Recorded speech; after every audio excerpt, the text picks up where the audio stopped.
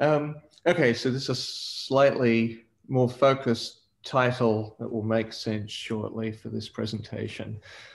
So just to start with, as you're all completely familiar with, is that the rates of electron transfer reactions generally are described by transition state theory, aka Marcus theory, and we can think of tuning them by changing the driving force for the reaction or changing the solvent reorganization energy.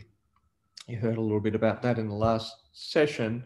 For instance, in Brian's talk, where he spoke about the role of amino acids in these redox active proteins in changing the electron transfer kinetics. And that's something that we've been studied, and he already spoke on this. So I removed it from the talk in the context of these non-natural enzymes or enzymes performing non-natural chemistry. And we're really interested in the electron transfer reactions there, but I'm going to talk about something a bit more fundamental, and it's getting to the idea, can we go beyond this tuning in transition state theory and other knobs that we could play with? And so it brings to mind the idea of using order or coherence to enable function. So all the cells in a heart, for instance, if they fired stochastically, it's the basis of transition state theory, then the heart wouldn't be able to beat periodically. And this would be a problem, clearly. But to synchronize them, we get a completely new function at the ensemble level. And so the question is, there's some ways that electron transfer reactions can use this coherence. So going away from the normal picture of chemistry on the right, which is stochastic theories based on, for instance, white noise, to something where we can synchronize phase and amplitude of various degrees of freedom to change what happens. And so we've, for many years, been thinking about this in the context of electron transfer. But what I'll talk about today are some recent results that specialize then to thinking about the vibrational degrees of freedom. So on the right-hand side, you can see now that we could expand or add another dimension to the Marcus theory plots that I showed earlier, where in addition to the solvent coordinate that I showed you, making up those free energy curves, we could add the specific intramolecular degrees of freedom, the vibrations of the molecules. And I'll talk a bit about when and if they can play a role as a reaction coordinate. And this was, of course, as no doubt you well know, studied in the 80s, in particular by Jortner and Bixen, and they came up with predictive ways of thinking about the role of these high frequency modes. And typically, those ladder of levels, what they do is change the free energy relationships for electron transfer reactions, and they can speed up the involvement of high frequency vibrations in that way can speed up certain electron transfer reactions by orders of magnitude compared with predictions that you would make without the involvement of the high frequency modes. And that's work, for instance, by Gilbert Walker and Paul Barbara. So what I'm going to do is, first of all, just talk about an experimental approach. What is a way that we could look at the involvement of high frequency modes in an electron transfer reaction? So what experiments should we do? And then I'll tell you about specific results. Actually, it's a rather surprising result where we see the electron transfer reaction itself. I'll put this into context with the experimental approach, but the electron transfer reaction itself generates a coherent wave packet of vibrational motion. It took us a while to understand that this is what was going on. This is rather surprising. So why we would need special experiments here is that averaging is going to hide what these high frequency modes are doing. So for instance, if we're just measuring a rate constant, we don't have enough information in that rate constant alone to say, well, this part of it is the Marcus theory part, let's say, the stochastic fluctuations of the environment, and this part is due to the high frequency modes. So we need some kind of measurement strategy that will enable this. And the experiments I'll show you are simply pump probe experiments, but with very short broadband pulses. So a pump excites a sample and we probe the change in the spectrum after that. The key to how this works, though, is this. I can give an example. So if you were looking in a forest of fireflies, you know that they flash on and off. And of course, you can see the fireflies flashing in the forest. But if somebody else couldn't walk around and watch the fireflies, but could just do an ensemble measurement that just measured the light in the forest, you know, averaging over 10 to the 17 fireflies, they would see that there's a glow in the forest, but they couldn't see the flashing because the phases are all out of sync of the fireflies. So they could never see the fact that they flash. On the other hand, if we could synchronize the fireflies, which can happen in some forests, then even if we do an ensemble measurement of 10 to 17 fireflies, if the flashing is synchronized, we'll see a modulation of the signal, and we'll see indeed that they flash.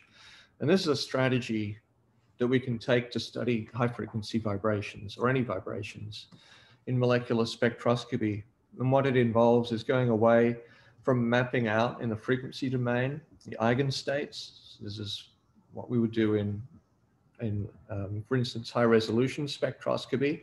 So rather than mapping out that ladder of states, so on the left here, I've just schematically shown the ladder of states. With a short laser pulse, we excite a superposition of those states, which generates what's called a wave packet. And so now we've produced something that's dynamic, that looks much more classical, if you like, is that we can see the harmonic vibrations of the normal modes of the molecule in real time. And that's because as the displacement changes periodically, the energy gap changes, as shown here, between ground and excited state, because the potentials on each normal mode are displaced. And it's only displaced potentials that we'll pick up in this experiment. And on the right, you see, these would be ripples on top of the normal pump probe spectrum. You see here several normal modes of the molecule contributing to these wave packets. So they're very distinct, and there's a lot we can learn from analyzing them. The key point of this is that wave packet is at the ensemble level, so all the molecules are synchronized in their oscillation, like the fireflies in the forest, and we can study them in quite some detail. So then what we could imagine with our electron transfer reaction, if we started with the pump pulse that generates these wave packets, and we could then probe the product state. We could look, are these wave packets in the product state? Are they damped going there, etc. Okay, so that's the idea, and that will give us some insight, which took us a while to wrap our heads around what we should be looking for. And the key message here is there's really two kinds of vibrational coherences that we would see in that product state. There's those that are along the reaction coordinate, the ones that we would be interested in. And these tend to be damped. I'll show you that briefly in a moment. And then there's many other high frequency modes which are orthogonal to the reaction coordinate, so they don't affect the dynamics. And these are spectator modes, and these oscillate strongly in the product state. So they're kind of transferred from reactant to product. Of course, it's the same molecule oscillating, it's just become a cation or an anion. So in early work on this, for instance, when we were studying, this is the betaine molecule that Paul Barbara studied, and we could tease out in time what each of these vibrational normal modes were doing, or at least in windows of frequency. And we could see that we could identify at least a couple of these vibrational modes that were strongly damped on the time scale or faster than the time scale of the electron transfer reaction. Whereas all the other normal modes, and there's many of them, were undamped. Okay, in other words, they seemed completely oblivious to the electron transfer reaction at all. So these normal modes, if you look at the table at the bottom, for instance, when the electron transfer was faster, there's a back electron transfer actually in acetonitrile, the damping of those modes were faster. And so that was the starting point for this. And then we figured, well, we studied many different systems, and this was fortuitous, to be honest, this discovery of this perylene diimide molecule in a system that we'd studied before, which is an electron donating solvent. So you dissolve the molecule in dimethylaniline or any similar solvent to that. And when you photoexcite the molecule, the perylene diimide in this case is a very fast electron transfer from the solvent. So it's not diffusion limited. This is the reason for studying these, but it's in solution. And we could, of course, carry out all the usual photophysical studies. The key point of, that you need to know, I guess, is on the top right here, is that there's a distinct excited state absorption or absorption of the anion of the perylene diimide. So after it receives the electron from the solvent, there's a new spectral signature that we can detect with our probe pulse. And that's really important because we don't want that.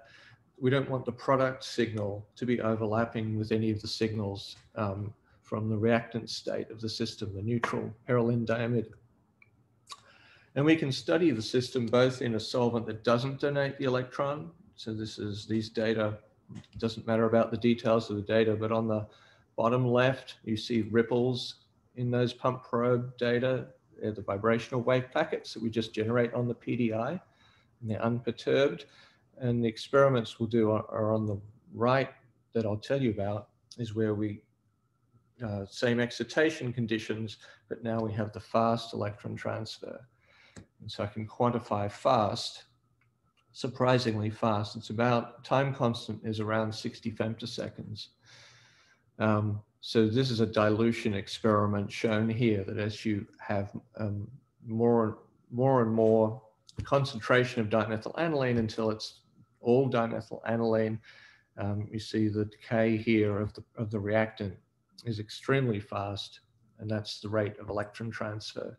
So this is why we were interested in this really fast electron transfer. And the oscillations, of course, are not noise. They're the vibrational wave packets that we're interested in.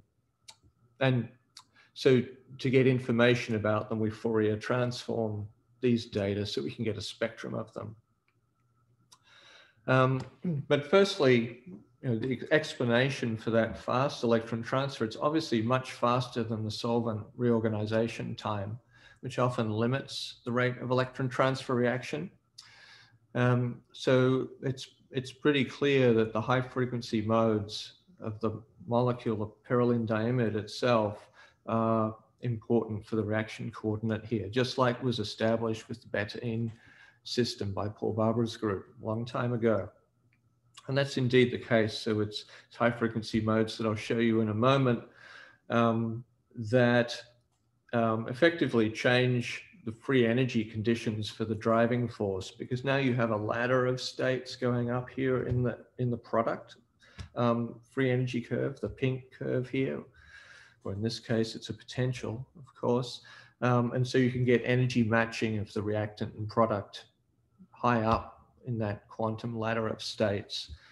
And so, in other words, rather than being deeply in the inverted region that you'd expect just by looking at the potentials, it's a barrierless electron transfer, which can be calculated. The rate can be calculated, of course, from this Jortner-Bixen theory. One thing that does come up, though, is if the reaction is so fast and barrierless, is this a case where we might expect the electron transfer to be so-called coherent, which would mean that the reactant and product maybe appear as a superposition state initially before they dephase, and you would expect to see, say, recurrences back to the reactant in an ideal situation. Interestingly, Jortner and Bixen had already thought about this kind of situation and predicted that that wouldn't be the case because there's so many pathways when you sum over the different vibrational levels accessible that the phases will cancel, because that sum has to happen at the amplitude level. and the amplitudes then cancel in the overall rate expression. And frustratingly, one would therefore say that it would be very, very difficult in molecular systems to get coherence. In fact, that's exactly what we see. So despite such a fast electron transfer reaction that's happening on this intramolecular coordinate, we certainly don't see recurrences. And what we see is a damping of this high frequency modes or the wave packets along that high frequency coordinate that's part of the reaction coordinate that I was plotting in the previous slides. So for instance, with the Fourier transform of the relevant wave packets, the reactant of the blue curve here, and you see the quenching of these modes that are involved along the coordinate in the pink plot. Okay, they're not there, and that's just because the damping is really fast. It happens with the electron transfer reaction, and that's telling you the reaction is incoherent, which is not entirely expected, but maybe not surprising in hindsight. The surprising result was then when we looked in the low frequency side of the spectrum, where the reactant again Fourier transformed in this frequency window, 100 to 500 wave numbers, is the dark blue, and the pink are the wave packets, the frequencies that we see in the product state. And there's a new frequency that appears in the product state that's highlighted by that gray curve. It's not in the reactant. This is a vibrational mode that is not displaced in the neutral Perelin diamide system. But evidently it has a displacement when you form the Perelin diamide anion. And the mode, it's not obvious how to assign the mode. Actually, it's probably not just the Perelin diamide anion. It's probably involves also the dimethylaniline or the other solvent other solvents that are similar that we've used for the same result. So this wave packet is produced by the electron transfer reaction, and I'll explain how that happens. So these are just maybe to show that somehow it shows it more dramatically, these dilution experiments, where when we go from just THF solvent, of course, we don't see the wave packet that's being generated, there's no electron transfer. And as we add in the electron donor, the dimethylaniline, you see more and more of this photo-generated wave packet, or it's actually an electron transfer generated wave packet. Has an unusual structure that I'll mention at the end. So here's the idea, is that the electron transfer, the 60 femtosecond part, happens on the high frequency modes, okay, because they can respond the fastest, of course. And what that does is produce a non-equilibrium anion of the Perelin diamide. And now it's the anion, but it's in the ground state geometry. And yet along the low frequency mode, it needs to distort to equilibrate to the anion state. So it's a little bit like we've created a spring that's stretched. Okay, in the ground state, it was at equilibrium. At that same geometry, now it's a stretched spring in the excited state. And if you now let it go, it will start to oscillate spontaneously. And with this separation of time scale between the fast initial electron transfer reaction and then the much slower time scale of that low frequency mode, just from its period, that's why you get the stretching, release, and then the oscillations along the low frequency mode. So there's two coordinates involving the intramolecular degrees of freedom, the high frequency coordinate that puts you in a non-equilibrium anion. And then after that, you get the final relaxation on the low frequency coordinate, and then the solvent, of course. So I can sum this up, this series of events that are going on here. And that's, I think, the main result here is that we're able to see a sequence of events in the electron transfer reaction. And each one, of course, ratchets the system away from the initial state. So it blocks recurrences, coherence, and so on in a hierarchy of timescales. So the initial reaction happens on the high frequency modes. So that makes this deeply in what would be a deeply inverted region reaction really fast. That produces the non-equilibrium anion. And then, now how did I do this? Oh yeah, okay. And then on the right-hand side there, you see then the next phase of this is that now we can relax on the low frequency intramolecular coordinate. And after that, it's the solvent relaxation. And so we could model this with Redfield theory with the vibrational modes treated quantum mechanically. And you can see some snapshots here of the overall potential energy surface for these two modes, the high frequency mode, the low frequency mode. The X is the equilibrium in the excited state of the reactant, and the red X over here is that of the product. And here's the Frank Condon region that we photo excite. So the initial motion, actually I can't see it on my screen, but it's the movement of the wave packet on the high frequency coordinate. And that crosses the barrier and puts density on that product state, which after that, in its quite separate timescale, relaxes going upwards on the y-axis on that low frequency coordinate. You can see in the simulations, there's a small amount of recurrence here, which we can't pick up in the experiment. But the simulation is completely consistent with the experiment. It's interesting, the separation of timescales. The one interesting point here that you may have noticed, and is an open question, I can tell you a way to think about it, is this structure that we see in the wave packet generated by the electron transfer reaction. So see, rather than just a single mode at 313 wave numbers, it's like a little progression. And this can be modeled with anharmonicity in that vibration, which is fine. Exactly how to understand in the context of the wave packet how you get that structure though, with the number of quanta in the system, how you form that wave packet, I think is still an open question. Interestingly, exactly the same structure was predicted 30 years ago by John Jean and Graham Fleming in a Redfield theory calculation, complete just prediction of a reaction that was, and that paper enabled us to understand actually what we were seeing in this particular work. But this is an open question here. What produces that structure and what can we learn from it? And we have done some work along those lines. So I'll conclude so that there's some time for discussion about this.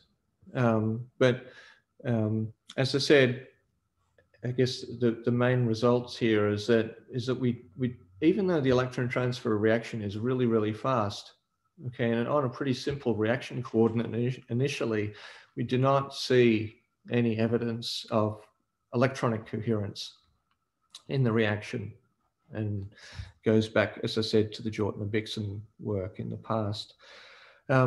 Secondly, the electron transfer reaction, and this is the main result here, is it allows us to see that there's a sequence of relaxation processes. It's not just everything on top of everything else leading to relaxation and dephasing, but there's actually a distinct sequence that we can pick up that are ordered according to the period of the vibrational degrees of freedom, with then the stochastic motion of the solvent, the polarization of the environment being the slowest in this case.